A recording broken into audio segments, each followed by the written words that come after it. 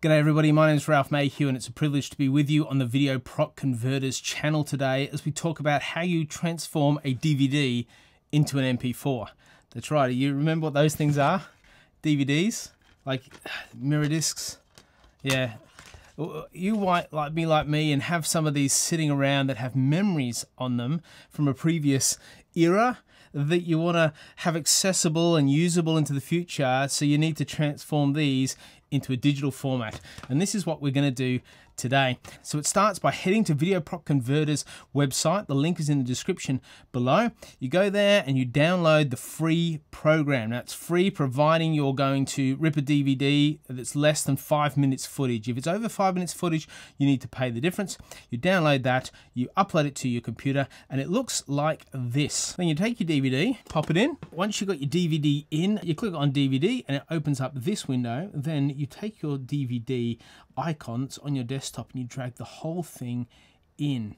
It processes and analyzes that DVD and tells you that there's 2 tracks on here. Now I know there's 2 tracks on here, and I know the first track is actually the introduction video that belongs to AJ Hackett, and the second is My Jump. And My Jump's the one I want. Now here's the tricky part. If you go edit, it gives you the original track to play with. See, that's not my track.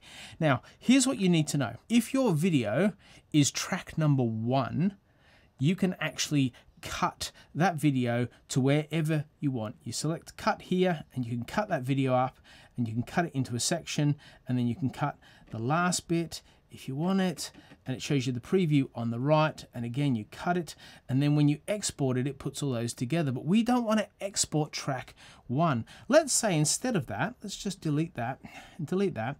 We can use these other options, and they do affect track 2, but you can't see that in the preview, right? So if you want to rotate left or rotate right, you can do that. You can even turn it upside down. You can crank up the speed, so you can have speed playback as super quick. We actually want it on 0, so we don't want any playback speed for us, but you can flip it vertically, you can flip it horizontally, you can do all those things. You can also apply all your effects to it. So you'll see that the effect isn't applied in the preview window, but it is applied to the result that you finally get out when you export it. You can add subtitles, and you might have a file you want to put on, or if it's a particular video, you can search for subtitles.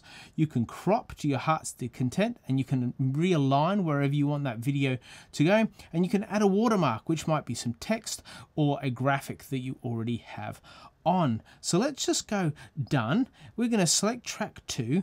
We're going to then go to here, and we have a few choices when we get here. The video codec I always use is H.2.64. Your frame rate, you can change your frame rate, but again, it starts to mess up and be a bit strange if you use different frame rates, so I would keep original. Now here's what's interesting. You can choose from all of these resolutions, but what I've found is if you try anything that's higher resolution than what your video is shot at, it adds nothing to the quality that you end up with. So I would say keep original unless you want to make sure you get the most out of it.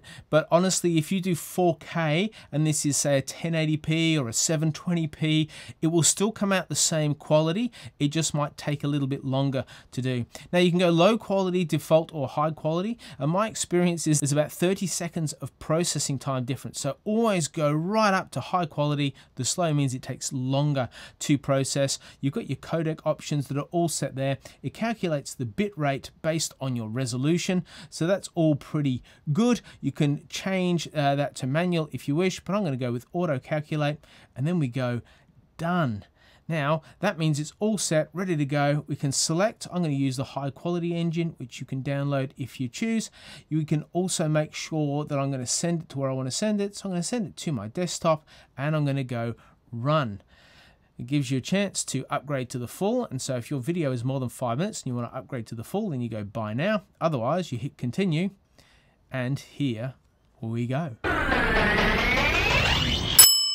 It's super easy, it's super quick, and it's all yours for free with VideoProc Converter. I'd encourage you to download the free software, have a play with it, see if it meets your needs, and please subscribe to the channel, give us a like, and if you've got any questions or comments that we can help you with, or a better way to convert DVD to MP4, we'd love to hear from you. Thanks very much for watching, and we'll see you in the next video.